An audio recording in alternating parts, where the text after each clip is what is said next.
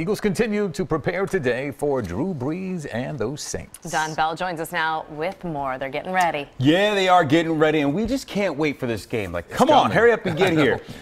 We are one round into the NFL playoffs, and we already have chaos. Last weekend, 3 underdogs won. All of them did it on the road. Will we see the trend continue in New Orleans?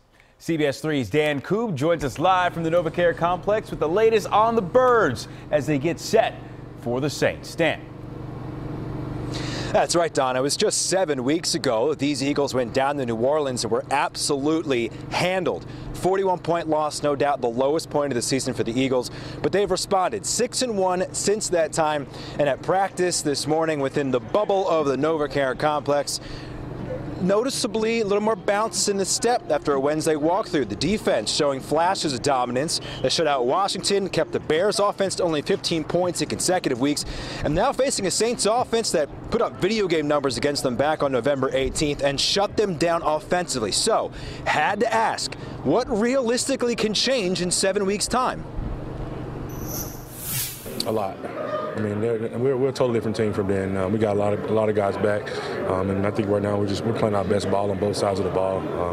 So that plays a lot with it too. I'm not necessarily focused on how much we're better than the last time we played the Saints. We've been focused on getting better each and every week. And we've had our ups and downs. We've had our adversity throughout the season. We've had guys in and out. So this has been an ongoing journey, and we've continued to get better, and that's what this whole thing's about.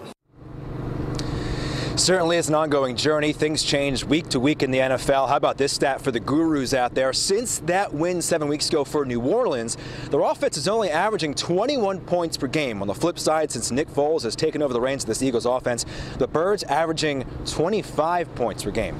See what happens when they head down to the Bayou on Sunday. Live at the NovaCare complex, Dan Koob, CBS 3 Eyewitness News. I like that stat. DK, thank you. Appreciate it. Yeah.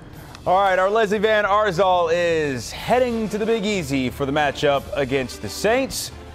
Look for her live report starting Saturday right here on CBS 3. So, yeah, listen, you look at the season numbers, and it looks like the Saints have been crushing it the entire way. But as Dan pointed out, over the last 5 weeks or so, 6 or 7 weeks, they've slowed down.